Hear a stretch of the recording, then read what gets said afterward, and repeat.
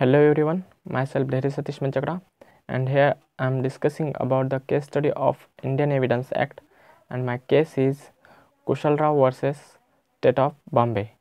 My case is relating to the dying declaration, and dying declaration is given under section 32 of Indian Evidence Act.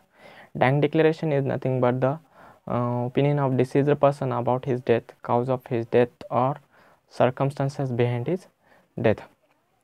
So let's discuss about the facts of this case, and facts is nothing but the deceased person made 4 separate and identical declarations before doctor, police inspector, magistrate and 2 other persons, stating that he has been assaulted by Kushal and one another person.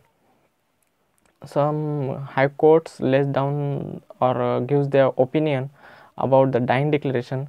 These are as following. Bombay High Court says that it is one kind of weak evidence. Then Kolkata High Court says that it is not permissible to accept a declaration in one part and reject the other part. Then Madras High Court says that it is depend upon court conceived and not suspicious one. These are some views of some high courts. And lastly, Supreme Court lays down some guidelines regarding to the dying declaration, and these are as following. No absolute rule of law, then fact and circumstances, then no weaker evidence, then competent magistrate, and lastly true, voluntary and in the form of question and answer. These are the guidelines laid down by the Supreme Court regarding to the dying declaration.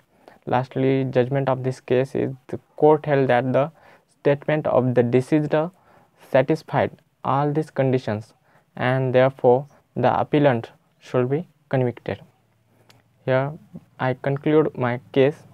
Thank you very much.